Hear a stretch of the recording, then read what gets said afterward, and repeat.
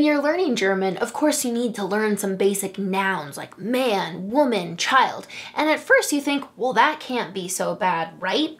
Wrong, because then before you know it, you realize that although the word for man is man, that's simple enough. If you want to say something even as basic as the man, you have to choose between der Mann, den Mann, dem Mann, des Mannes, and then you get into the plural, men, and you have die Männer, unless it's der Männer, or worse yet, den Männern. What is going on with this? This is confusing. 7 different versions of the noun man in German. Then add to that, if you want to learn woman, 5 different versions of that. Child, 6 different versions. Why are German nouns so hard? Rather than to tell you, well, you're just going to have to memorize these 5 to 7 different versions of every German noun, there are only thousands of them you'll need to know. In this video, we are going to look at some shortcuts for understanding what these changes are, why they're happening in German, and how you can do them yourself. Tips coming up in this video you won't hear anywhere else, starting with my 3-step formula for understanding German nouns. Before we can break down the whys behind what is happening with German nouns, first let's understand the what. What exactly is changing here? If we look at our example with man, okay? Firstly, we can see that the noun itself may change, right? We might go from man to manes, or in the plural to go from the männer to adding an n onto the end. But most of the time, the changes that are happening to the words in front of man, right? With the der and the den and the dem, etc. Okay, now check this out. This full table here, this is the full shebang. You need this. We're going to break this down in this video, but we're going to start by looking at this column right here. So what I want you to notice is how in this table we have the R that's lining up with the R in der Mann. We have an N lining up with den Mann, an M lining up with dem Mann, and then an S lining up with des Mannes. These single letter changes here to the ends of how we're saying the in each of these versions of man, these little changes are called declensions. What are declensions? All right, now we're going to look at this sentence to start answering that question. We're going to return to this same sentence throughout this video, always layering our understanding of what is happening here. So what I want you to notice is that we have declensions happening on the ends, the tail ends of the words that come right in front of our nouns, which note in German are always capitalized, even in the middle of a sentence. All nouns, not just proper nouns, common nouns too, right? We just have a cake, right, that's capitalized. All nouns are capitalized. That will come in handy. It's nice to be able to find them easily. And we have these tiny single letter endings, again, called declensions, that are happening on the words coming in front of those nouns. So we have a total of 6 different declension options. M, N, R, S, E, and then a no declension whatsoever, all right? So now notice that in our all-in-one declension table, we have those 6 options that occur throughout in different combinations, right? But you can see R's and N's and S's and E's, right, all over the place in this table. So on a basic level, we can say that all of those different variants, right, the 5 to 7 different versions of every noun in German, those are a matter of these declensions, these 6 different declension options. So if that's what is happening, we need to dive into why that is happening, because you need to know how to use this table. the very first step in using that all-in-one declensions table is that we have to start with noun gender. Now, all nouns in German have gender. In this sentence, the nouns that we are working with are all masculine nouns. Papa is a masculine noun, Sohn is a masculine noun. That makes sense, right? That seems fairly intuitive. But cake is also a masculine noun. Okay, now that feels a little weird to us as English speakers. In German, we actually have 4 different noun gender options. Typically, students are told it's 3, but functionally, the plural is also a gender. So we have masculine nouns such as Mann. We have feminine nouns such as Frau, meaning woman. We have neuter nouns such as Kind, meaning child. So Mann, Frau being masculine, feminine. Again, this feels fairly intuitive. Kind, we can at least get behind it with a little additional thought, that a child not yet full grown into either a man or a woman, so it's neuter. Okay, I'm with you.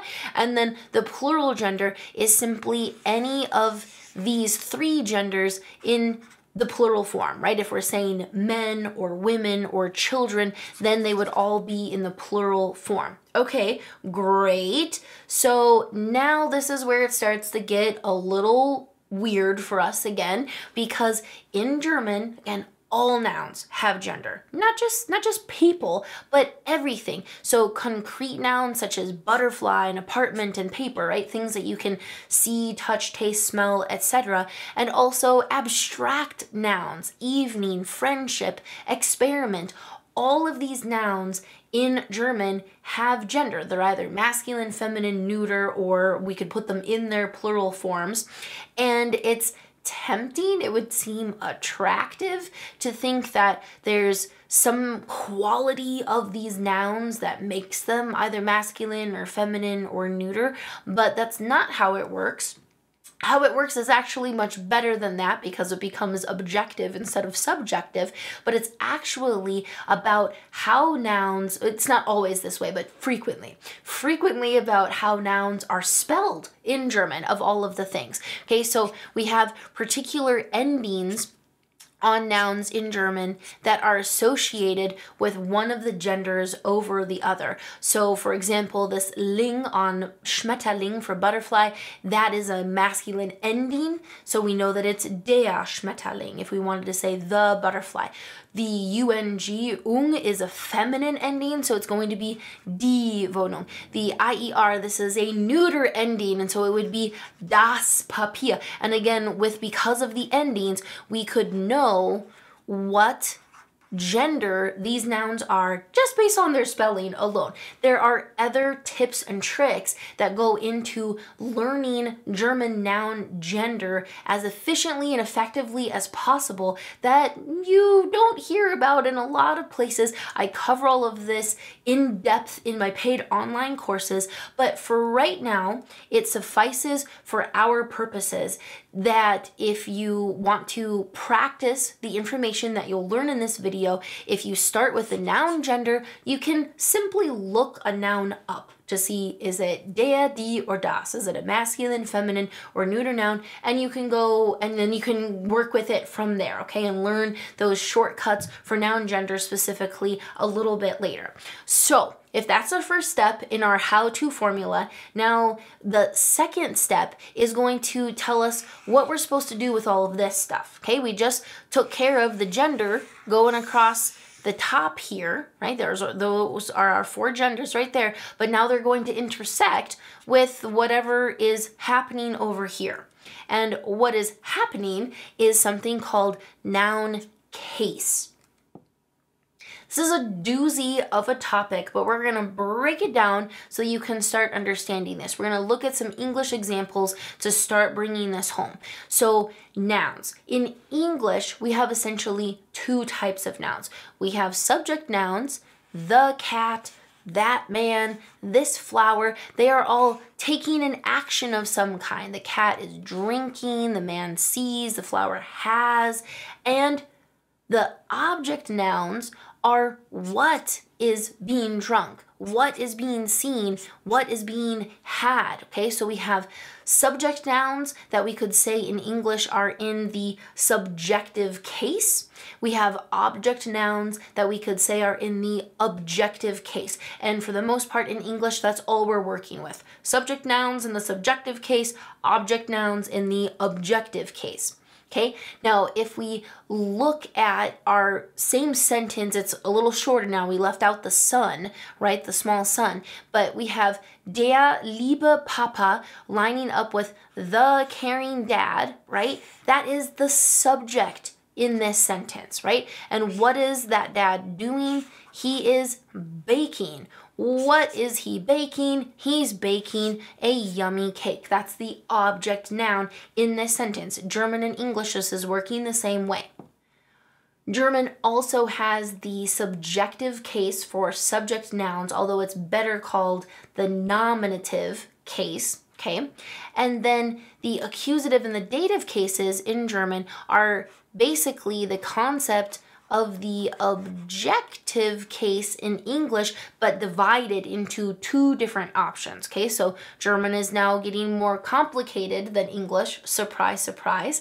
And then on top of that, we have a fourth and final case in German called the genitive case. Not going to talk about that in this video. You can really save that for down the road in your German learning anyway, but it would be the idea of relating two nouns to each other in a possessive sense, like the father of the bride or my husband's best friend, right? Two nouns that connect to each other like that. So these German noun cases, and they change. Okay, so if we look back at all of these different versions of man and woman and child, right, so many different versions, the one element that is impacting them is the gender of the noun, whether it's masculine or it's feminine or it's neuter, and that gender, right, is a static, unchanging feature of the noun.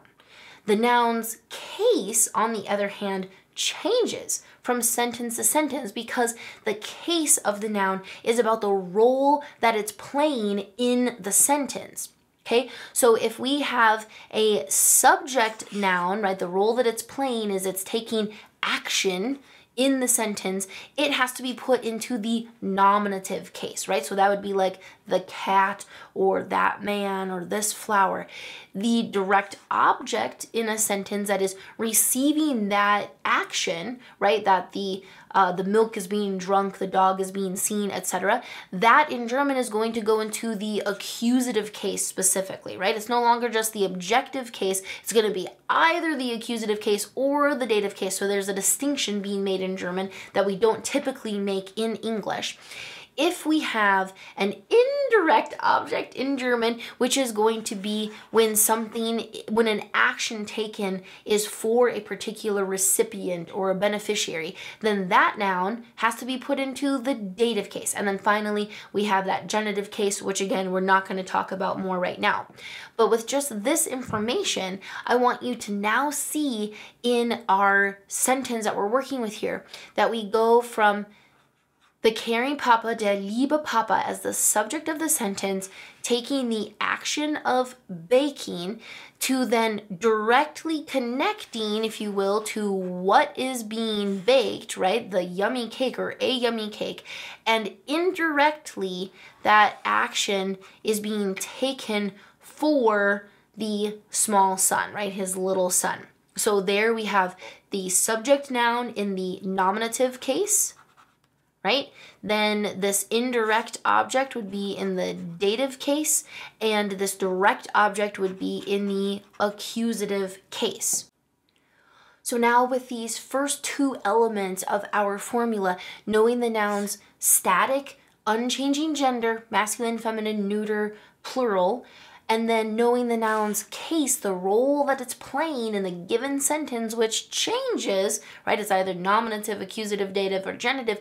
Once you have those two elements of information, you can get yourself to the correct intersection of the all-in-one declension table. So the gender, right, going across the top, the case going across the bottom, so that you might be in the masculine dative or the neuter nominative or the feminine dative, the plural accusative, whatever. You're here now, and sometimes we have duplicate declensions, right? They're the same, right? We have some double E's, some double N's, but all the rest of the time we have 2 or even 3 different options for declensions that somehow we have to know how to choose from them.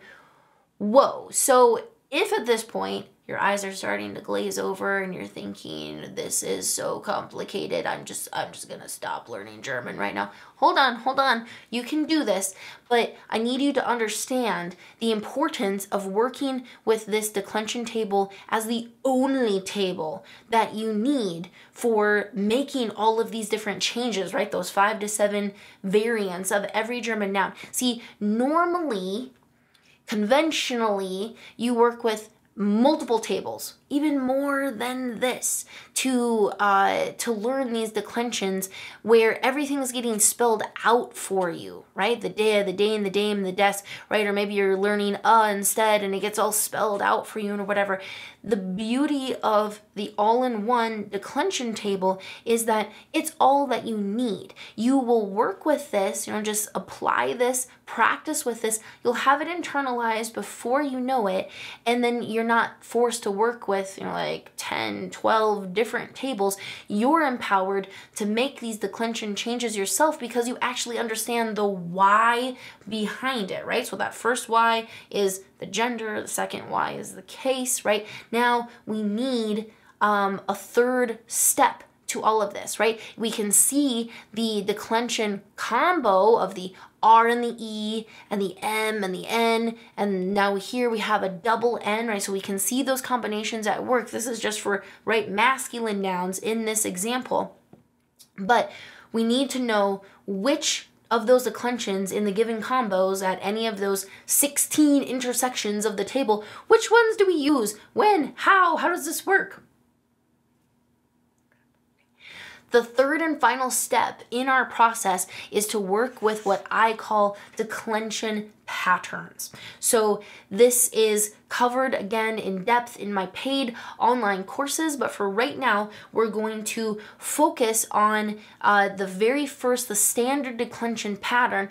Before we can fully explain that, we have to back up just a little bit to talk about what types of words in German need declensions in the first place, okay? Up until this point, I've just said the words coming in front of nouns, right? Sometimes the nouns themselves, but the words coming in front of nouns. We need to get more specific than that. We need to know that it is specifically determiners, adjectives, and nouns that in German will take these 6 different declensions, right? The M, the N, the R, the S, the E, or the no declension, okay? So nouns, we're not going to talk about that more right now. Adjectives, this is probably a familiar term, right? Adjectives describe nouns in some way. The ball is big, red, shiny, smooth, fast, whatever, right? We describe nouns with adjectives. Determiners, more likely a new word for you. Determiners are any word that tell us which one or how many of the noun. So that's saying the, this, that, some, many, few, all, 1, 2, 3, 10, etc. Those are determiners, right? Because we're saying which one, his, my, your, those are all determiners. Which one or how many of the noun. So if we look at our familiar sentence here, we can see, we'll look at this in English and German both, we have the is a determiner telling us which dad we're talking about. His, determiner, what son are we talking about? Also a determiner, how many cakes? It's a cake, not 20 cakes. Caring, this is an adjective. Little, adjective. Yummy, adjective. It's describing the noun in some way. It's exactly the same thing in German, okay? determiners and adjectives coming in front of the nouns, and those determiners and adjectives are where we see our declensions, R-E, M-N, and the double N. So the standard declension pattern, right? The only one we're going to focus on now, there are 3 more, right? This is so interesting. There are 4 genders, 4 cases, 4 declension patterns, but we're going to focus just on the first declension pattern, the standard declension pattern. Tells us that the determiner, the his, her, the, some, many, few, etc., the determiner is going to take what is called the strong declension. Notice that that flag symbol is in our chart, right? We're looking at the snippet again for masculine nouns.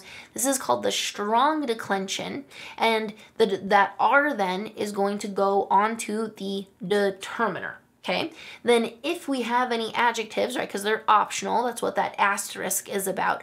If we have any adjectives, they are going to take the weak declension. Notice that lining up again, right? So it's a different set of declensions. Here again happens to match, but most of the time they're different. So if we look at this section for section with our sentence, if we start with the most basic sentence possible of a subject noun and then a verb, right, the action that's being taken, the caring papa bakes, we can see that our determiner has the strong R declension from the nominative case because this is the subject noun, okay? And then we can see that adjective is taking the weak E declension from the masculine nominative, right? Should have included that on the side. So that's the nominative, accusative, dative, and genitive. Great. So now if we expand the sentence, right, we add in that yummy cake, right? We still have the subject noun is der liebe Papa, and we can see that it's the subject noun precisely because of the declension combo that's being used, that R and the E, according to our standard declension pattern here. And now for our cake, which is the direct object, which always goes into the accusative case, we can see that double N, right? Both the determiner and the adjective yummy are taking the N declension. So now, full sentence, we've added in the indirect object, his little son, and we see that because the determiner, his, has the strong M declension coming from the dative case and the weak N declension coming from the dative case. So now on a meta level, you understand that those 5 to 7 different versions of every German noun are a matter of these 3 elements of noun gender, right, static, unchanging, noun case, always changing, and declension pattern. These 3 elements interact to give us those specific declension combinations on the determiners and the adjectives coming in front of nouns. Whew! Awesome. There's so much more to learn about gender and case and declension patterns. I get into all of those details in my paid online courses, but if you would like to get some free hands-on practice with noun case specifically, where you're practicing identifying what role is this noun playing and therefore what case does it need to be put into in German, if you want to practice that, then I encourage you to visit my website, germanwithlaura.com, or click the link below to sign up for my free mini course that discusses noun case a little bit more in depth than in this video. Of course, you can keep learning with me here on YouTube as well by clicking on the next video. See you there.